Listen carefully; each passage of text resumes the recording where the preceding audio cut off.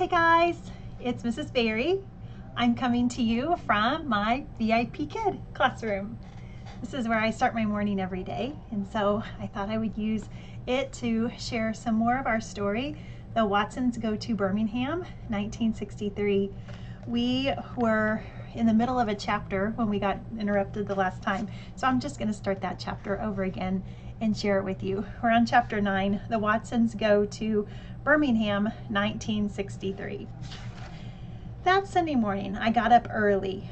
There weren't any cartoons on then, but it was always fun to wake up and not to have to worry about going to school. When I got into the living room, I was surprised to see the front door open. I looked outside and saw Dad sitting in the brown bomber. I guess he was listening to records because he had his arm across the seat and was beating his hand up and down like it was a drum.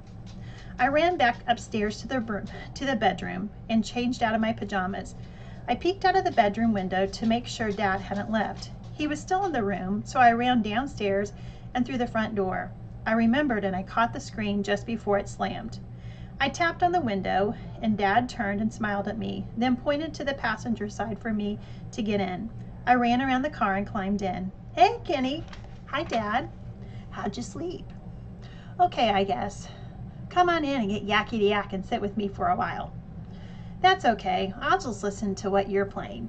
We listened to a couple of jive songs and then I said, Dad, does Byron really have to go live in Alabama? Couldn't we just drive him down to about Ohio and pretend we were going to leave him there to scare him? Dad looked at me and kind of smiled slow. He reached over and turned the Ultra Glide down a little bit. Kenneth, I know you're going to miss Byron. We all will. But son, there are some things that Byron has to learn and he's not learning them in Flint. And the things he's learning are things we don't want him to. Do you understand? No. Dad turned the Ultra Glide down a little more. He looked like he was thinking whether or not he should tell me something. He was looking straight at me, and even though it was real hard, I looked right back at him.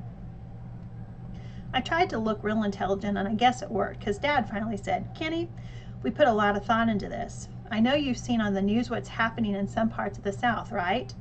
We'd seen the pictures of a bunch of really mad white people with twisted up faces, screaming and giving dirty looks to some little Negro kids who were only trying to go to school. I'd seen the pictures, but I didn't know how these white people could hate kids so much. I've seen it. I didn't have to tell Dad. I didn't understand.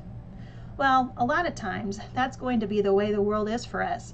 Byron is getting old enough to understand that his time for playing around is running out fast. He's got to realize that the world doesn't have a lot of jokes waiting for him. He's got to be ready. Dad looked at me again to make sure I was understanding. I nodded. Grandma Sands says it's real quiet where they are, but we think it's time Byron got our idea of the place the world can be, and maybe spending some time down south will help him open his eyes. I nodded my head again. Mama and I are very worried because there are so many things that can go wrong to a young person, and Byron seems bound and determined to find every one of them. Now, do you really understand why we're sending Byron to Birmingham? I think so, Dad. Good, because Kenny, we've done all that we can do, and it seems the temptations are just too much for By here in Flint. So hopefully the slower pace in Alabama will help him by removing some of those temptations. Hopefully he can see that there comes a time to let all of this silliness go. By will be back, maybe at the end of the summer, maybe next year. It's completely in his own hands now.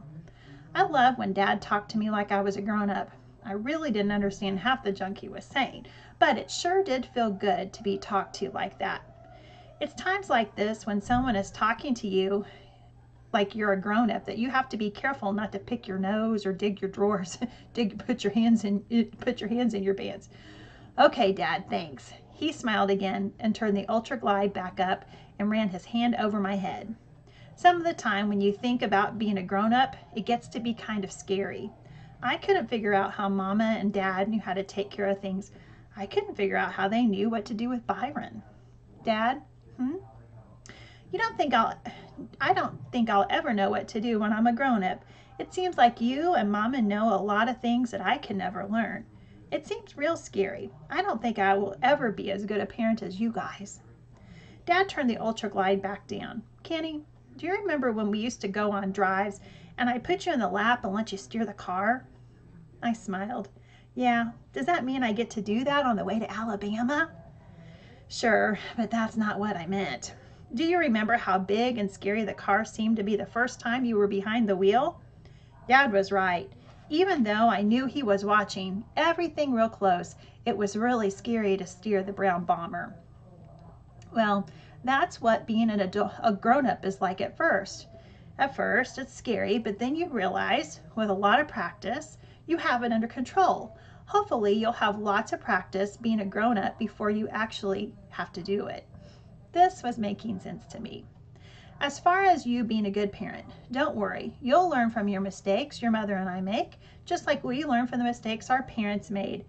I don't have a single doubt that you and Byron and Joey will be much better parents than your mother and I were.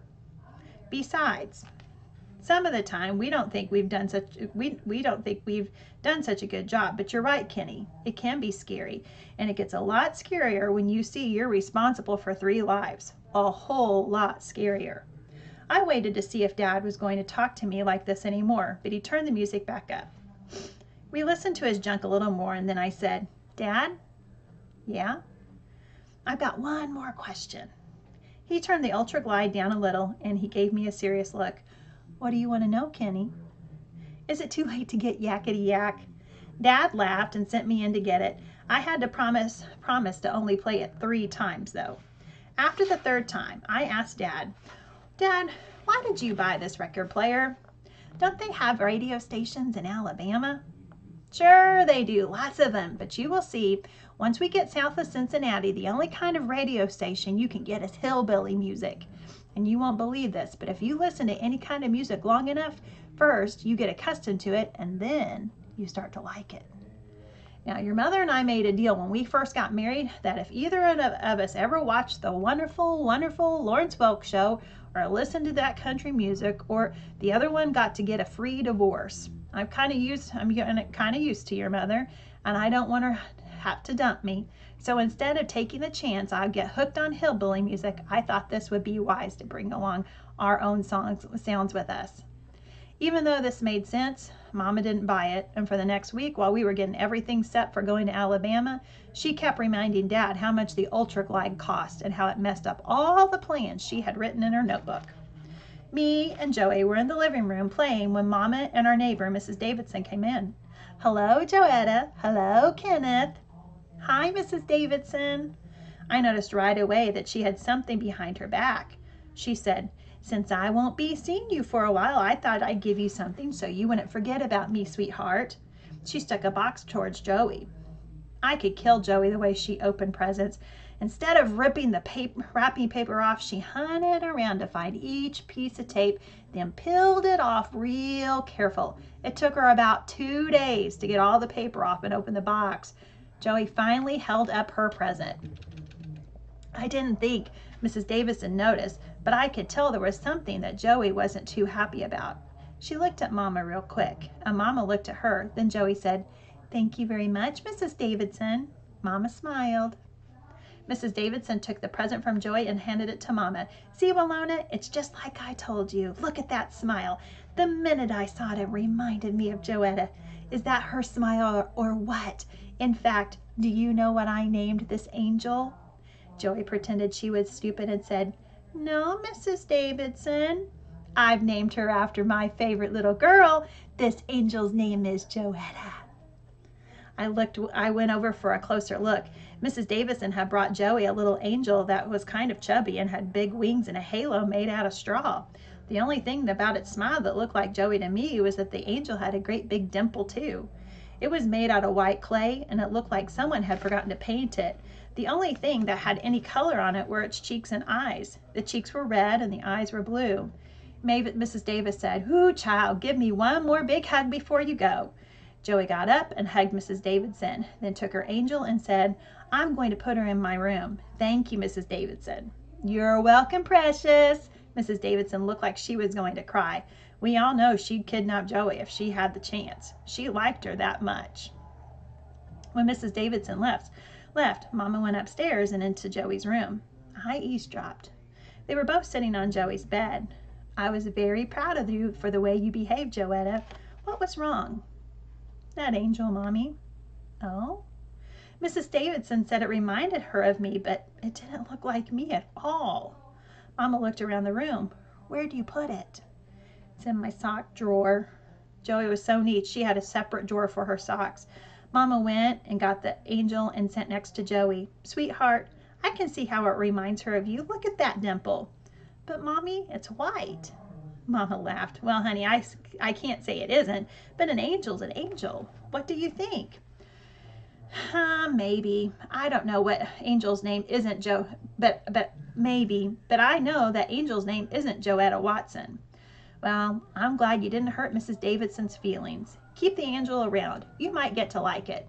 Where do you want me to put it? Back under the socks? Mama laughed. The only one who didn't do anything to get ready to go to Alabama was Byron. He acted like nothing was going to happen, even though Mama got a bunch of our clothes together and put them in suitcases.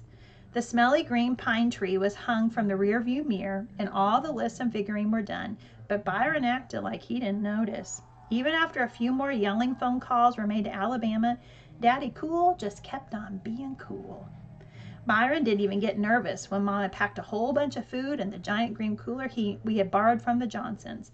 After all this stuff, it was finally the night before we were supposed to leave.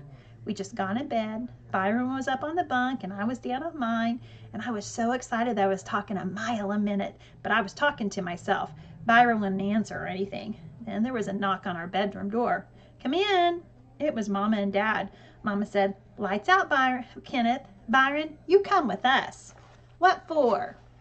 We thought since this was your last night, you were going to be spending in Flint for a while, that you might like to sleep in our room tonight. You thought what? Byron had a way of saying stuff in a few words that made it seem like he was saying a whole bunch more. Come on, By. You're bunking with us tonight, Dad said. Aw, man. Byron jumped out of the top bunk and he gave me the death stare. I just shrugged. I guess the grapevine had gotten back to Mama and Dad that Byron was going to make a prison break tonight before he got transferred to Alabama. He thought I was the snitch, but it was Joey. She knew if Mom and Daddy got up early in the morning and Byron had flew the coop that he'd really be a dead man when they finally recaptured him. So I guess she saved his life by snitching, but By sure didn't appreciate it. I sneaked out of the bed after Mama and Dad arrested Byron. I was too excited to sleep and too excited to read.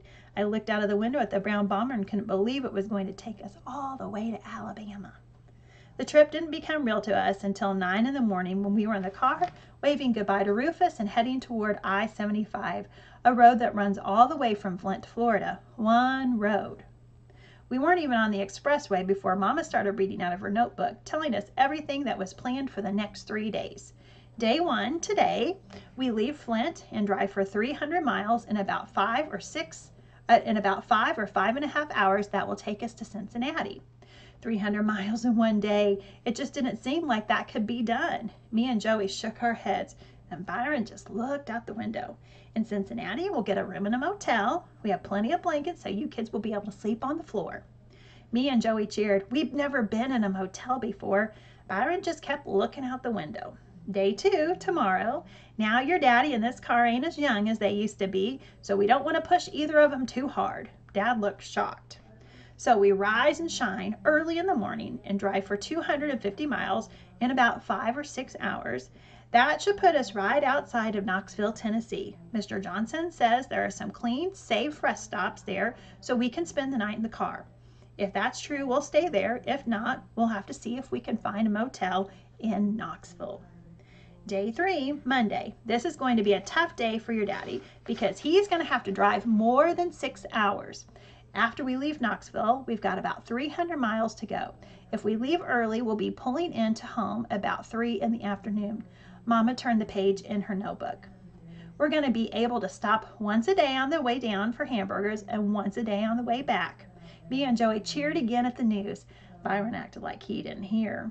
Now, if we sleep in the car outside Knoxville, we can add one more bonus time coming and going. Otherwise, the cooler in the trunk is full of chicken, soda pop, potato salad, sandwiches, and fruit for the whole trip down. I'm sure Grandma Sands will have everything set for the way back. I thought about it for a minute, then asked, Mama, how come we just don't drive until Dad gets tired and then stop? Dad made an imitation of a hillbilly accent. 'Cause, boy, this here is the deep South. You all is gonna be driving through. Y'all colored folks can't just be pulling up to any which way and be 'specting to get no room or no food. You hear, boy? I said, you hear what I'm saying, boy? Me and Joy laughed, and even though Byron kind of smiled, this only encouraged Dad to say some more Southern style stuff. You didn't know that, boy? What's the matter with you? You think this is America here? Mama had planned everything about the trip. I mean everything. Where we'd eat, when we'd eat, who got bologna sandwiches on day 1, who got tuna fish on day 2, who got peanut butter and jelly on day 3, how long we'd have to hold ourselves between going to the bathroom, how much money we'd spend on hamburgers, how much was for any emergency, everything. She'd figured out who'd get the window on each day and who was responsible for keeping paper and junk from piling up in the car. When she was finished reading all that stuff to us, I asked her if I could see her notebook. She handed it to me, and I saw written on the cover in big black letters, "The Watsons go to Birmingham, 1963. She'd even drawn a picture of a flower with a big, fat, stupid bird trying to land on it. Mama sure is a bad artist. Why is that bird trying to land on a flower, Mama? Dad cracked up.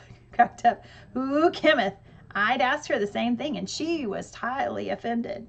Mama said, that's a bee, not a bird. I guess if you squinted your eyes, it might look like a bee, but not too much. Mom had also gone to the library to look up stuff about every state we'd traveled through. We heard a bunch of boring junk about the expressway, how many years it took to finish it, how many miles long it was, how much it cost to build it, how it ran all the way from the Upper Peninsula in Michigan to Florida, all kinds of thrilling news. The only thing that was a little bit interesting was how many people got hurt or killed making the road. You never would think putting an expressway down was so dangerous. She'd brought books and magazines and puzzles too. She really did try to make the trip interesting. The most interesting part for me, though, was going to be Byron. 2 days before we left, Bumphead came by for a visit to Byron. The 3 of us were in my and By's bedroom. They were sitting in the upper bunk, and I was in the lower one. Man, Bumphead complained, I couldn't live with your old man. We'd be coming to blows every day, Jack. What could I say? Byron answered. Not much. I can't believe they're going to make you spend the whole blank summer in that hot old Alabama. Shoot, I'd find somewhere else to stay. You're going to be as black as an ace of spades when you get back. They got some sure enough sun down there. Yeah, but dig, I got a way to pay them jive old squares back. Yeah, what are you gonna do? I ain't even sure I'm gonna go, but I do know how they is. They're trying to be some like Ozzie and Harriet TV show mess on the way down, playing games and counting cows and guessing how many red cars we're gonna see in the next 2 miles and all that.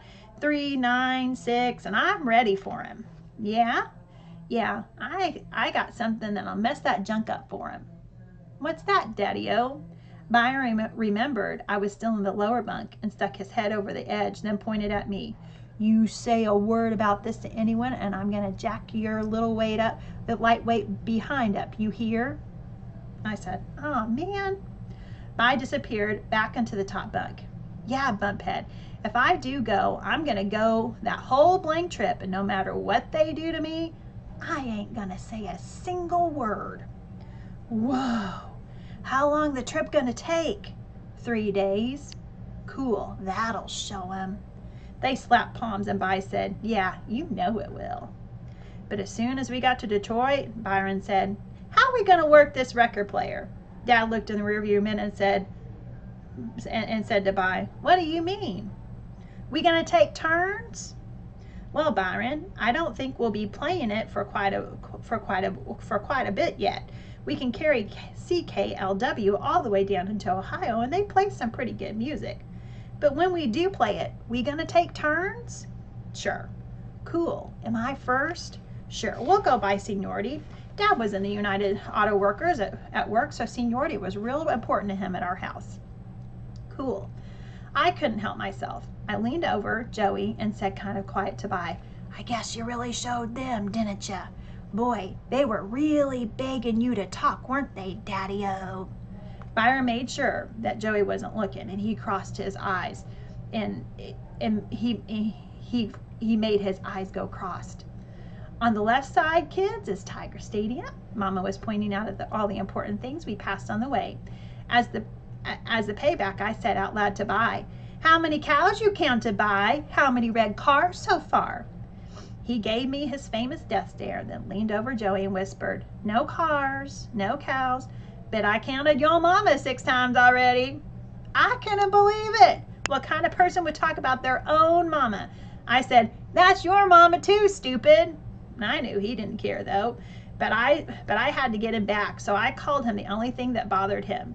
You might have counted my mama 6 times, but have you counted your mouth lately, you lipless wonder? I got him. He showed his teeth and he said, you little, and he started to grab me. Dad's eye was in the rearview mirror. All right, you two, no nonsense. I don't mean maybe. Byron used silent mouth language to say, I'm gonna jack you up in Alabama, you punk. So as we drove down I-75 headed for Birmingham, I felt pretty good, even though every time I looked at Vi, his eyes were crossed.